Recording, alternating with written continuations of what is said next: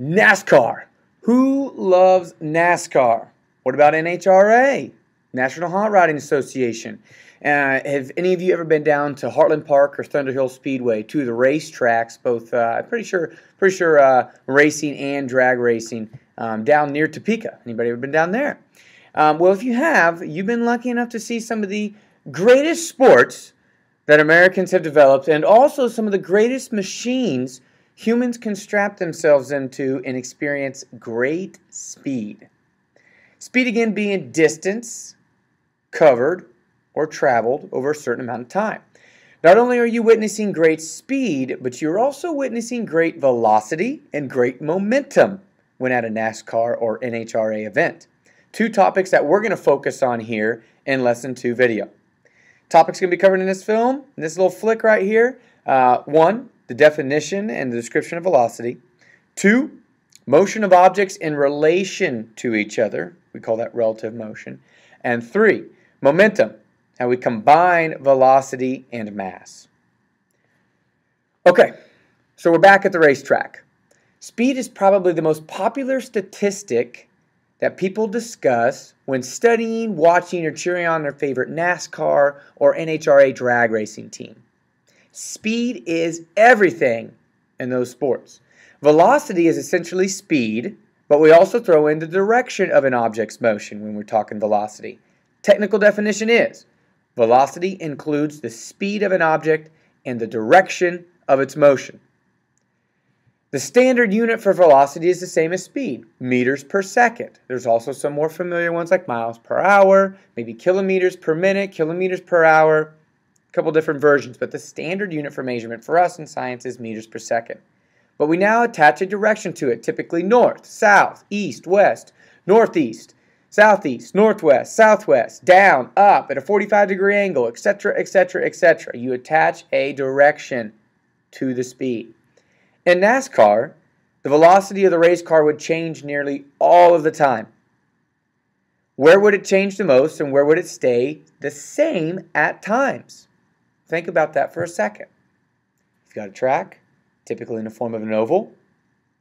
Velocity might be maintained on a straightaway, but it constantly changes as you go around that turn. If it's more of a circle, the track's more of a circle the entire time, your velocity would always be changing because you're never going the same direction, more than maybe a half a second at a time. For a drag racer, the velocity is constant. As a drag racer, you line up on a track and you drag a straight strip. So velocity would be constant for a drag racer because they're traveling in a straight line. Velocity and speed are terms we like to associate with some other things as well, not just fast objects. We typically think of fast objects when we're talking velocity and speed, but we've got some other things we can use it for. For instance, the movement of tectonic plates, which is very, very slow, but it still has a velocity. The flow of viscous liquids, okay? The more viscous you are, the more resistance to flow you display. And also, we're talking about maybe some growing of plant species. You can use the term velocity. Many objects move at different rates, and we're constantly trying to compare their speeds and velocities to one another.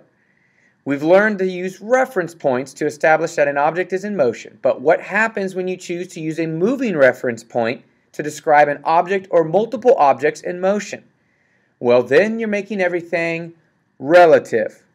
Let's compare motion of objects to both stationary, i.e. non-moving points, and also moving reference points.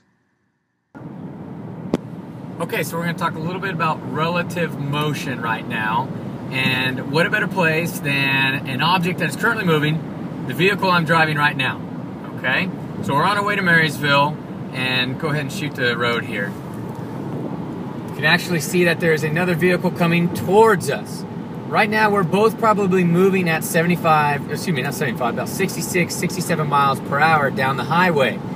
That is in relation to a fixed point, such as a sign along the side of the road, a water tower, an antenna, a house, a piece of grass, whatever. Any fixed point alongside the road, each vehicle, or most of these vehicles, are moving anywhere from 65 to 70 miles per hour. Now, if I was following somebody right now and slowly gaining on them, then our motion in relation to each other would be much different, okay? Because I am an object that's in relation, if I'm going to compare other objects in motion to me, since I am in motion, then it has to be related to this object in motion. We've got a combine moving right here, okay?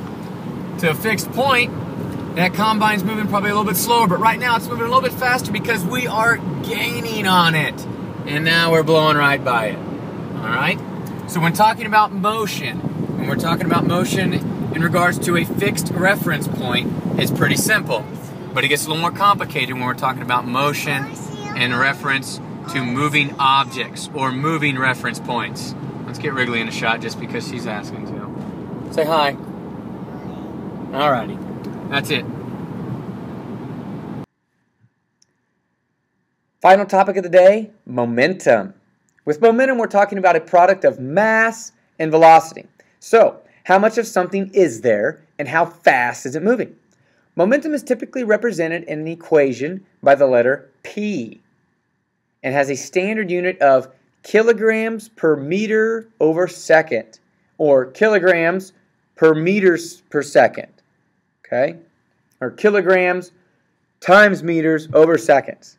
Whatever it is, the kg and the m are over top of the s. The formula to find momentum is P equals mass times velocity.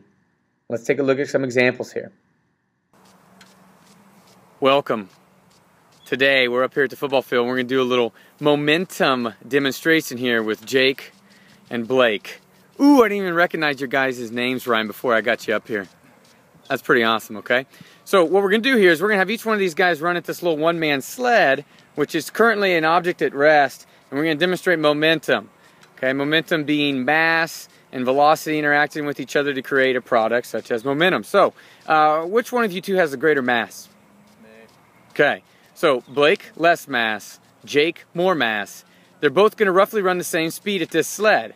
Let's see what happens to the sled. Who's first up? Blake.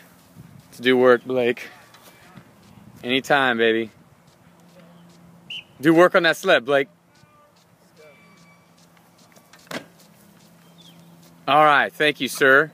Hey, that works, dude. That worked. All right, Jake's up. All right, thank you, gentlemen. Come back together here. So, by checking out that video, who moved the sled with a little bit more force, a little bit more velocity right away? This guy did, right? Why did he do that, Blake? He's bigger than me. He's got more mass. He's got more mass, okay? So a little quick demonstration about momentum. That's all we got. Thank you, gentlemen. Yep. Well, that does it for this video lesson, guys. Make sure you have some solid notes about the video recorded as well as completing your WSQ. Remember, I encourage you to fill out some of your notes while you're watching on the back side of that WSQ on a separate sheet of paper. Help you write your summary, help you write your questions, help you to better understand these videos. Questions are always a good thing, guys, and don't be afraid to ask in class or directly email me or text me or tweet me or something during the day or during the night. Be ready to carry out some velocity and momentum calculations. That's part or one of your lab activity grades for this. And also complete a velocity and momentum little iMovie trailer. Okay, so a little additional activity on the side. See you later.